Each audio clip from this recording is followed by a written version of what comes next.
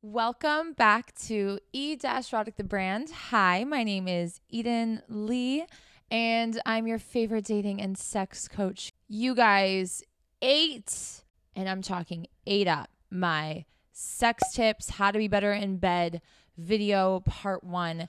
If you haven't watched the first part to this video, I highly recommend you do that. It lays down a really solid foundation to making sure you are being bigger and better in bed in all senses. To be better in bed, it requires your mental, baby. Believe it or not, okay? You can pump and thrust and hump and moan and groan, but that won't get you too far if you don't have the right tools in your motherfucking toolbox. Toolbox kit should not have porn, all right? When you come into the bedroom, porn, all it does is lower your sex drive, believe it or not. It does not give you creativity as much as you want to lie about it and say, I learned so much off of porn.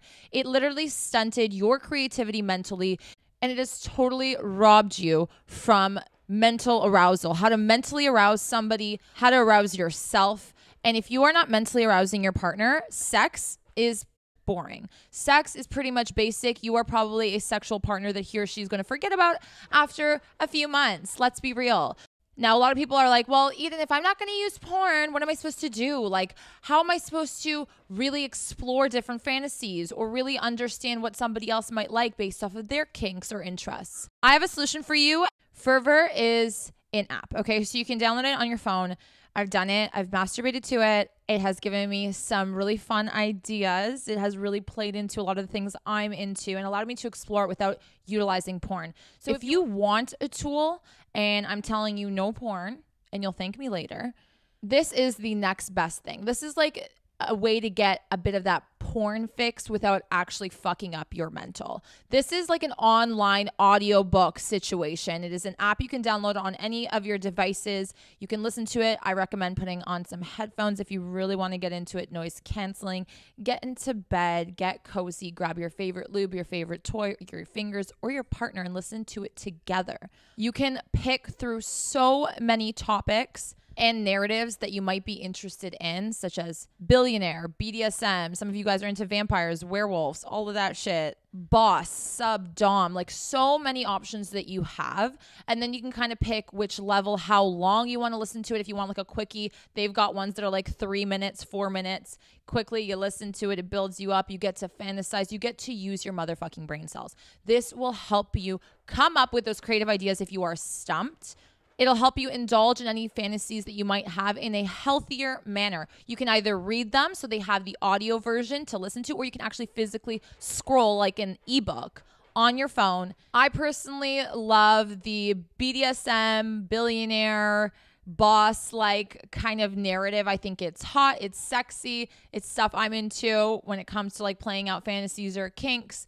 And if you're not familiar with, let's say, BDSM and you are not really necessarily into it, but your partner is, and you want to try something like that, you can get some really great ideas or understand more of it from listening to these stories on this app. So I highly recommend that if you are trying to wean off of porn, if you find yourself only being able to masturbate or get excited by watching porn, which is fucking terrible and is a sign of addiction, switch on to this, explore it, have fun. I'll leave all the links down below and more information. On to my next tip, tempo. Okay, tempo. This is so fucking underrated, and this has to do with foreplay, which I'll get into, but also in the bedroom. You guys think that it's a slow build upwards, right? Like you think it's like linear. Like everyone thinks everything's just like fucking like this. When in life is anything linear? So why the fuck in the bedroom do you think it's linear? Why do you think it's just like from slow to a faster pace and then we come? Let's switch it up. To be better in bed, you have to master this tool. It is so fucking underrated, just like almost all the tips I tell you about. And that is why, because it's underrated, most people don't utilize it and most people actually suck in bed. Tempo allows you to take control over the sexual experience, but it also allows you to create this unpredictability, this spontaneity that we all crave for in the bedroom. Especially if you're in a relationship and you find yourself like getting into a fucking routine where it's just like, okay, like we kiss for like 2-3 minutes and then we like start fucking and we go into the position we both like, and this is his coming position, this is my coming position, and then that's the end. The point is to explore. The point is to enhance your sexuality with your partner. And how do you do that without changing everything, without overwhelming you? It's tempo. So if you like to start off slow because you like to feel each other out, then fine, do that. Build it up, but then bring it back down. This will not only help you last longer in bed if you slow it down when you feel like you're about to peak, when you feel like you're about to come. This will also make the other person be like, what am I going to expect? Now, be careful with tempo because a lot of you guys make this fucking mistake. The mistake is always that you back and forth, switch positions. Oh my God, it's a motherfucking circus and I can't even keep up, okay?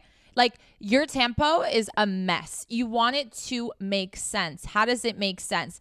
If you want it to last long, if you want to build intensity, if you want them to crave and drool and salivate and beg for more, you need to slow it down when things get really good. And sometimes it might be a little bit of a teasing situation for most people, but you have to read your partner. So if you've been teasing them for a hot minute, okay, maybe like, let's not suffer here and like, let's get shit done. This is also great to test the waters too, right? So when you're building up the tempo and you see they really like something, keep that in mind and revert back to it. The funny thing about tempo is it actually builds intensity, even if you slow it down. When you slow it down, the person is like, oh my God, why did you slow it down? But also, holy shit, like you're doing something else and this is so different and so special and so unique. A subcategory of tempo is hard and soft. A lot of people like to be either dominated or be the dominant one. Some people like to be more submissive.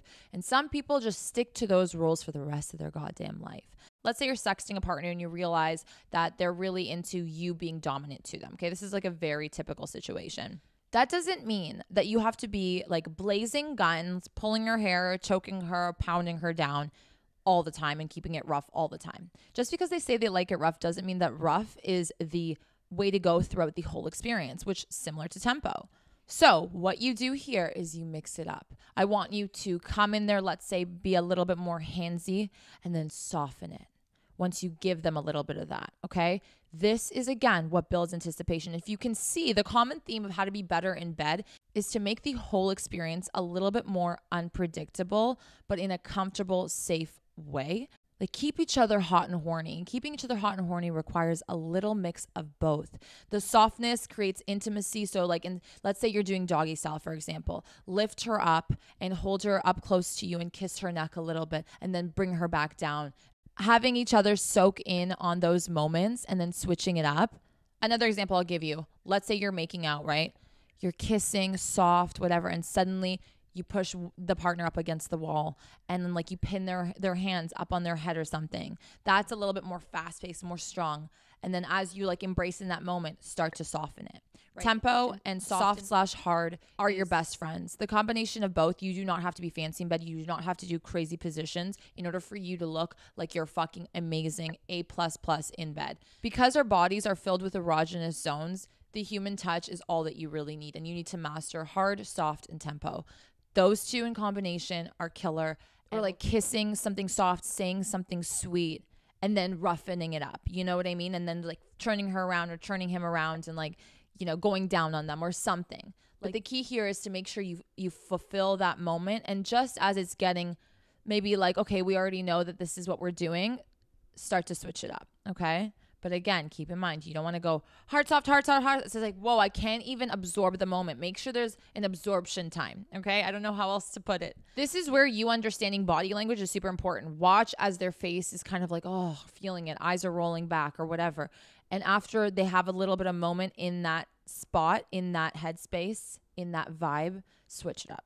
Ruby came to visit us. Hi, Ruby Lou. She's my little doggy. She just decided to pop in and say hi. I'm going to do an in-depth video about dirty talking in bed because that is super intimidating for so many people and it can go real wrong real quick and it can really fuck up the mood. So be very careful. That's why I always say modest. Start off modestly, start off slowly. Whispering. Okay, whispering is softer so you can really take in the moment and the volume of your voice doesn't throw them off in the moment. When someone's enjoying things in the bedroom, you want to keep the tone soft. Unless you're going rough, then being louder makes sense. Do you see what I'm saying? Start off slow, keep it at a whisper tone or a softer spoken tone. Keep it you though. Don't put on like a new voice. That's fucking weird unless you're doing role play and that's your vibe. But if you don't know what your vibe is with this person, then honestly avoid that at all fucking costs. Speak, okay? Moan.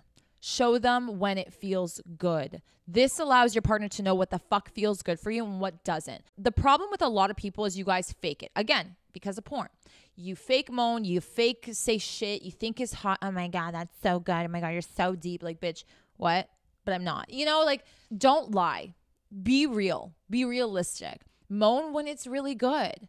And don't say anything when it's just nice. You know what I mean? Like, keep some silence going. Keep the breath is hot enough. Hearing you guys like breathe harder and like breathe heavier. That's hot. You know, allow the natural parts of your bodies and what your mouth does in those moments to actually be the center of attention. The cherry on top that you throw in is those little sentences or little baby names or whatever that you want to throw in there. Even words of encouragement, okay, will really get people feeling more comfortable. This is the key. People love being complimented regardless of who they are, man, woman, it doesn't matter. Always throw in a little something like, oh my God, that's so hot, or you're so hot, or holy fuck, that ass, or like whatever. Just adding that adds like this excitement for everybody. Like you're both doing a good job. So words of encouragement, use that mouth when it's necessary, but also allow your breaths and your moans to come naturally, sparingly at times, at peak times when it makes sense. I know it sounds like you have to think about when to say everything and when to do everything, but when you're really in the moment and you're really present, and this is why being mentally aroused and stimulated is important, you will know when the right timing is because your mental is on the same page as your physical.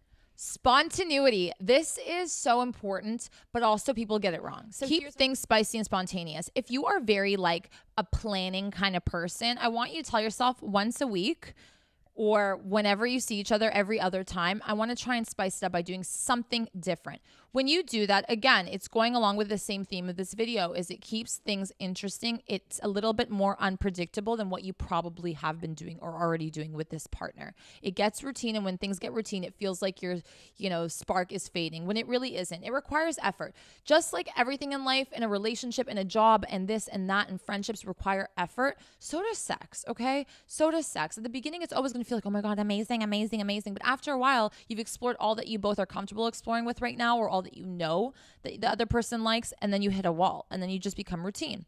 So promise yourself, and this is what I do as a practice, like, how can I spice it up for myself and for him? How can I change it up a little bit so it's not like, holy shit, who the fuck are you? Or like, I don't want to turn him off if it's not something he's into, unless I know it's something he's into, then I can surprise him when he comes home and I can like be ready with something, randomly. There doesn't have to be a specific occasion for this to happen. Even in the bedroom, like maybe take the lead. Or maybe tell him something that he might like, but you've never said before. Spontaneity. Throw in something once in a blue moon. This will make them be like, holy fuck, I thought I knew her and I thought she was like this in bed, but holy fuck, like there's another side to her. And this interest and this intrigue keeps you sexy even outside of the bedroom. Will not only make you better in bed or make you seem like you're constantly, something special in the bedroom, but even outside, they're going to look at you like afterwards and be like, huh. All right, spicy little secret. Like, what's going on there? To be honest, that's like more of a seducing little tip that I have hidden in my toolbox that I'm slowly exposing to you guys once in a while. But I will do maybe another video if you guys want on how to be a seductress or how to seduce. And last but not least, stimulate all the senses. If you want to be the best in bed, understand that when you stimulate all senses, the experience is like irreplaceable. Like it doesn't get better than that. Think of all your senses. So sight, smell, touch, taste, and sound. Okay. How can I involve all of these? A lot of them, like you kill like 3 birds with one stone, like, sight, like what you're doing. Even grab a mirror or fuck in front of a mirror. That really changes up the POV of everything. You guys both get to watch it, or even like demand him to watch you, or he demands you to watch it. Like those little things, honestly, so fucking hot, and is such a different kind of experience. In the washroom mirror, or like on the floor, if you have like a lower mirror, watch her suck you off, or vice versa. Tell him that you want to do that. Like these can really spice up things in the bedroom in a big way by literally doing nothing. Like honestly doing nothing. Smell, you can light candles, you can do the whole like incense, like whatever, but body lotion or something that you like that's minimal. Guys, you're very close in proximity. Do not fucking take a perfume shower, you fucking disgusting rats. Why don't you just shower? Use a nice body gel, scrub it down, smell good, be clean. Even just a clean smell is nice. You know what I mean? Anyways, after a while you get sweaty and, skin smells like skin and blah, blah, blah, whatever it is, what it is. We all have our own unique scents. But it's important to also make sure that the surrounding areas smell good. Bed sheets, do they smell good? Honestly, it goes such a long way. When I'm having sex with a guy and his bed sheets smell like fucking old and nasty and a little stanky and a little musky, I'm just like, ugh. No, thank you. So just little things like that. Be mindful. And taste. Now, people think food play right away when I say taste. I don't understand why you guys don't use lube. People are like, oh, lube is because I can't get her wet or something's wrong with. No. That just goes to show that you're a fucking amateur and you can do so much better in bed. So you're welcome for me telling you this and saving you the embarrassment down the line. Coconut oil lube is natural, great for everybody, and can be flavored. There's like sweeteners that are put in there that are natural. There's so many on the market. I'll put some of my favorites in the description below. I'll try and get you a coupon code for one of them. If I do, I will put them here. But coconut oil lube is great for vaginal sex, for sex in general, for blowjobs. And coconut lube has more grip. It's an oil. It'll stay lubricated for longer, whereas your spit dries up and it gets really annoying, and then your mouth gets sore and dry and this and that and uncomfortable, and you know, and like down there too, sometimes like you have your days where you're more wet than others. It is what it is. Lube for almost every sexual experience is phenomenal. It is like the easiest thing to do. Make it sexy, applying it on him or on her. Give them a massage while you do it, / oral sex while you do it. I mean, have the time of your life. Really indulge in the taste. It'll make you want to do it longer. It'll make it more pleasurable for both partners. The coconut oil lube has more grip too, in a way, so it's not just like watery and you don't really feel it after a while. It actually enhances sexual experience. I've tried it with my partner and he's just like, I honestly, like, I love having sex with you, but like with the coconut oil lube, I never thought that it'd be that good. So, I mean, surprise them and show them that like, you know, a thing or two. For anything anal play, like I said in my anal video, if you haven't watched that, go ahead and do so if you're interested. Water-based lube, always safest, healthiest, and best thing in the butt. So stick to that, and there are different flavors and different scents and different things like that. I would avoid fragrance ones, like make sure they're naturally just scented. I don't like anything that's not natural down there, especially during sex. Like, let's just keep it nice and clean. And we don't want to irritate anybody or anything. So in the butt, water-based lube, and then some of them are like lightly flavored. There are natural flavors available too. If you want to eat his ass, eat her ass. I mean, you guys can really utilize it. It's nothing crazy. You do not have to buy a bunch of sex toys. You do not have to buy a bunch of products. Grab a coconut oil lube. If you're into butt play, water-based lube, and the rest is literally up to you. When you stimulate the senses, you're making it an unforgettable experience. And just by doing those simple tweaks or just keeping them in the back of your mind before, so that in the moment you really don't have to think about it. You know that you smell good. You know the room smells good. You know the bed smells good. You know that like people taste good right now. You're clean. Like you have nothing to worry about. And you can really focus on being present. And that's what automatically makes you better at sex. I can tell when a guy's mind is elsewhere or when my mind is elsewhere that I'm not performing my best or I don't feel my best and I can't really give to the experience as much. I hope you guys enjoyed this. I hope this helped. I hope this gave you guys ideas. Don't forget to check out that app I was telling you about, Fervor. It's fairly new, so there'll be so much more coming out. So just stay tuned. Listen to it with yourself, with your partner. Send it to them too. And like a nice little sneaky tip is like when you're sexting or something, sending them like a story and be like, this was really hot. That teaches them what you like, and then they can get like tips and tricks on what to do for the next sexual experience. Thank you guys so much for watching. Don't forget to give this video a like and subscribe to my YouTube channel as well as my podcast, which is available anywhere that you listen to podcasts, E-ROTIC by Eden Middleman. You can just search that up and you will find it. Hit the bell for the notifications on my YouTube channel so that you never miss an episode. I've got so much spicy content coming for you guys. And I'll see you back here very soon.